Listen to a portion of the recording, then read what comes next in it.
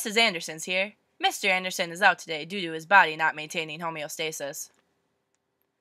We are all made up of cells, but how does our body make all these cells? How do these cells actually multiply to make up all of us? Simple. The cell cycle control system. Dun, dun, dun. The cell cycle depends on the type of cell and what its function is. Checkpoints are control points where there are stop-and-go signals that regulate the cycle. What allows for the cycle to keep going, you may ask? Cyclin, cyclin-dependent kinases, and MPF are proteins that help trigger progression through the cell cycle. The cell cycle refers to mitotic cell division. If this cycle malfunctions due to a mutated cell, certain diseases such as cancer can arise and damage the entire organism. In cancer, the checkpoints fail, which allows the cell to divide uncontrollably and produce a colony of mutated cells. Now first, let's look at mitosis. Mitosis is the process in which somatic cells divide into two identical daughter cells. But that is a basic explanation of mitosis. In detail, there are a variety of steps that go along with the cell dividing, 5 to be exact. These steps are interphase, prophase, metaphase, anaphase, and telophase.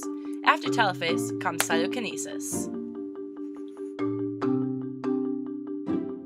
This stage of mitosis is typically known as the resting phase, but there is a lot more to it. During interphase, there are 3 phases that occur: G1 phase, S phase, and G2 phase. G1 represents the cell's growing period. S phase is where the genetic material within the nucleus is replicated, because when the cells divide, they only have half the DNA to make a complete daughter cell. The replication of the new DNA allows for the daughter cell to have the complete 46 chromosomes they need.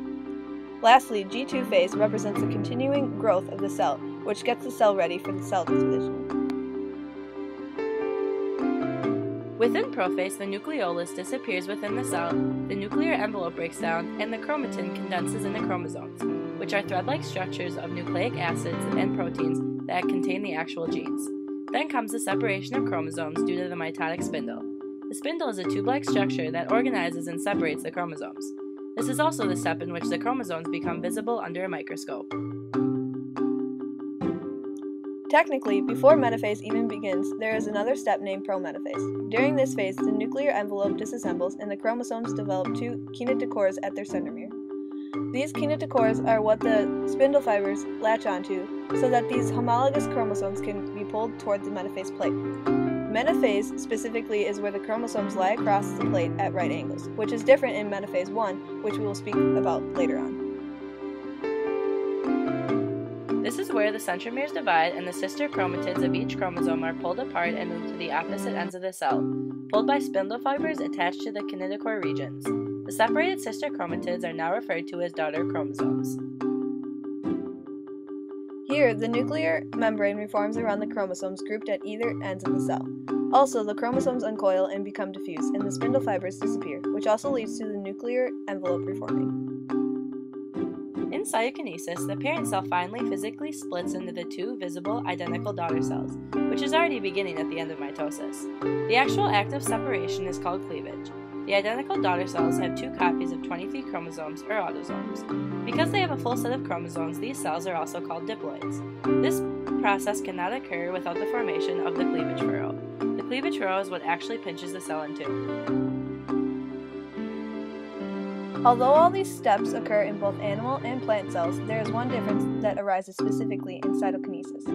Much like the cleavage furrow in animal cells, plant cells have a cell plate that functions as a mechanism that separates the identical daughter cells that are forming. Intermission! Woo!